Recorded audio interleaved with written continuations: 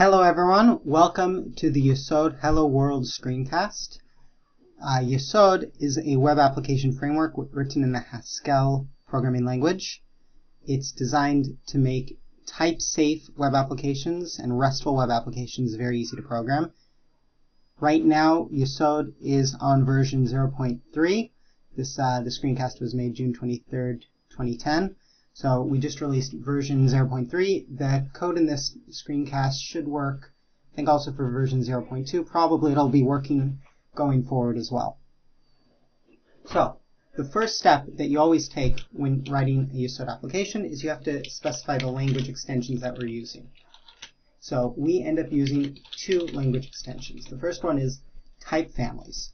Type families allow you to have associated data types, a connection between two different data types, some kind of relationship between the two of them. So in a Yesod application, the only one that we end up using always is the associated routes data type. I'll end up explaining that a little bit more later. The routes data type is really what powers the type-safe URLs feature. We also use it in persistent, but this screencast won't be covering persistent. The other language extension is quasi-quotes. Quasi-quotes is a feature of Haskell that allows you to embed arbitrary syntax within Haskell code. We use this for three things. We use this for defining routes. You'll see that here. We use it for Hamlet, which is the templating engine. You'll also see that here. And finally, we use it for declaring persistent entities, which will not be shown in the screencast. So that's the way we start off. The next line is also boilerplate. Import Yesod. You go ahead and pull in the entire library. Nothing to see there. Next line is interesting.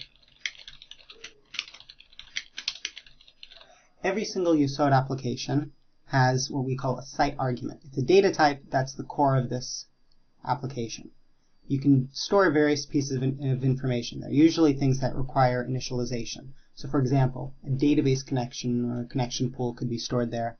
You could store settings that need to be loaded from a config file. All of those things would be good things to store here. For our application, we don't have any of those because we're dealing with something very simple. Nonetheless, we still have to have the data type. So we'll just go ahead and put in an empty constructor. The next thing that we're going to do is declare our routes. We use the mkyesod function.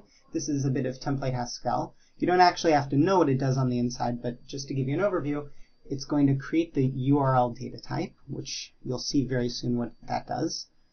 And it goes ahead and creates parsing functions, rendering functions. It does everything that normally would be very boilerplate. It does it for you to make sure that everything is type safe, everything matches up properly. So now we type in the name of our data type. This is our first bit of quasi-quotation. We're going to use the parse routes quasi-quoter, which just makes it easier to define our routes. The way this one works is that each line is a URL pattern, which also ends up creating a constructor in our URL data type. So the syntax is the first word, everything up to the first space is the URL pattern. So in our case, that's just going to be a slash, because we're dealing with the root of the application. Now we have to give it the constructor name. We're going to call this root R. I usually put a suffix of a capital R at the end of all of my routes so that they can be easily distinguished. Next, we need to give each and every request method that we want to use. In our case, we're just going to be using the getRequest method. So for our application, we're just going to have that single request, that single resource pattern. Next step is an instance of the Yesod type class. The Yesod type class is a central place for storing a lot of the settings for an application. You can put in default layouts, you can put in authorization lists, all of those kinds of things. The only function that you need to define that you have to define is approot. Remember that Yesod constructs URLs for you. So if you use the root R constructor in your application, Yesod has to know how to convert that into an absolute URL. So the way that it works, working backwards here, it would take the root R, it would figure that the relative URL is just going to be a single slash, and then it's going to append that to your app root. So as a little trick, if you want to, you can give the app root as an empty string, and then root R will be converted into a single slash. This isn't really recommended for production, because that won't work well when you use, for example, the Atom feed or the sitemap helpers, because those are going to need absolute URLs. So the best thing to do is to type in something that actually works. So in this case, we're saying that we're going to be serving this application from localhost on port 3000. We don't need to put the slash in at the end. In fact, it's better if you don't. So after you have the Yesod instance, the next thing we need is to define our handler functions. In this case, we only have one handler function for the root R constructor with the get request method. So the pattern for naming these things is very straightforward. Get root R. Now, the type signature for a handler is all going to live inside a handler monad. There are two type arguments for a handler. There's the first, which is going to be the site argument data type, which is hello world, and then the response type, which in our case is going to be rep HTML. Rep stands for representation. Since Yesod is a RESTful framework, we talk about representations of data.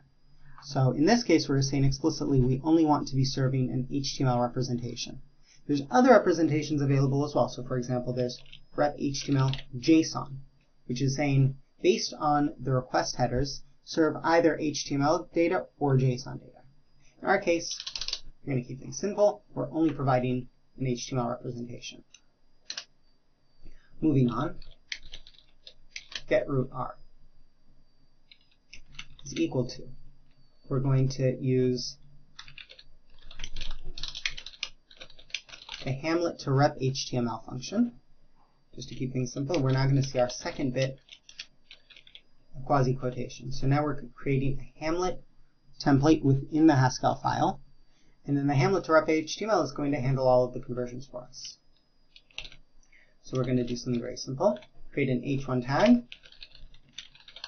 Have it say hello world. And we're done. Finally, we need to write our main function. This is just a standard main function. We're going to use the built-in basic handler function for Yesod, which either uses a simple server, which is really only meant for testing purposes. It uses that simple server, and if it sees CGI environment variables, it'll serve via CGI. This is really only meant for testing purposes.